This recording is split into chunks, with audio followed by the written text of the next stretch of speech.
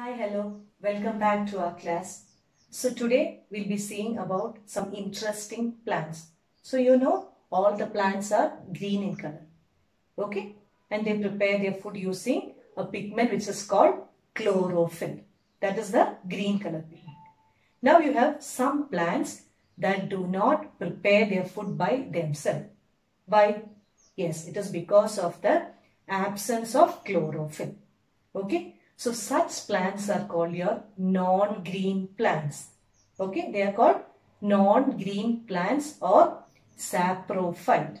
Is it clear? So now we'll be seeing about them. So the first one is called non-green plants. Okay? So they do not have chlorophyll. What is the first one?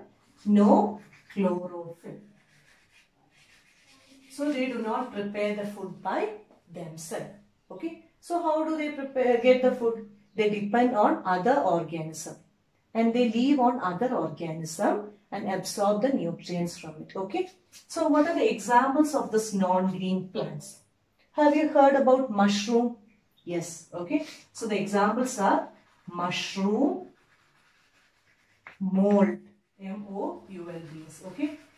And beech leaf. Okay, all these are examples of your non-green plants. Two things to remember: no chlorophyll, they don't prepare their food, depend on others. Okay, example is your mushroom and mold. Okay, now have you heard about plants that eat insect? It sounds unusual, right? So there are some plants which take insects, okay, which eat insects. Such plants are called your insectivorous plants. What are they called? Insectivorous plants. So these plants take or eat the insects.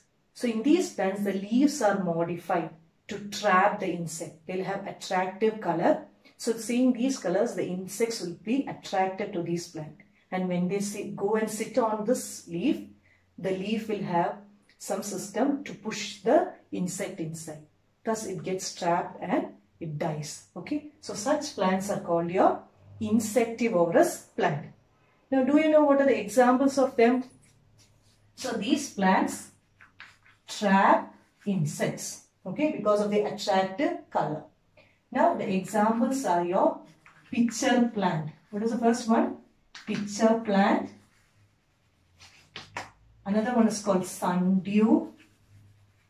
And another one is called your Venus flytrap. What is it?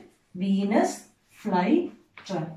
So you have three examples for your insectivorous plants or unusual plants, isn't it? They are not like your usual plants.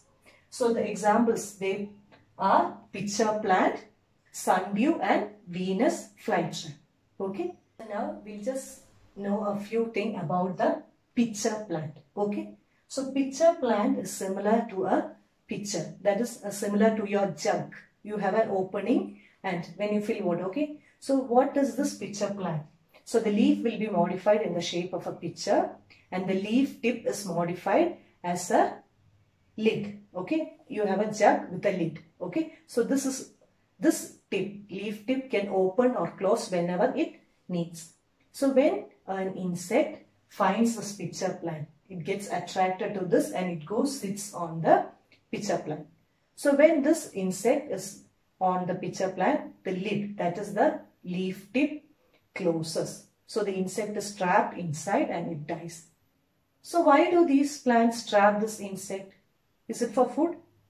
So these plants are green and they can prepare their own food by photosynthesis. But they trap this insect to get some mineral and nutrients which will not be available through the soil. We know plants not only require food, they also need minerals and nutrients for their growth. Okay. So when these plants do not get the proper nutrient and mineral from the soil, they absorb the insect. They trap the insect and dissolve it by the chemicals present in these plants. And that is used as the nutrients for them. Is it clear? So these are the two different types of plants what we saw. The first one is non-green plants. Okay. So they have no chlorophyll and the examples are mushroom, mold. And the unusual plant is called your insectivorous plant. So these are the plants which can trap insect. Examples of them are pitcher plant, sundew and Venus flytrap. Okay, here the leaves are modified in different shapes to trap the insect. So with this, we came to an end of this topic. So thank you for watching. Take care, be safe and be happy.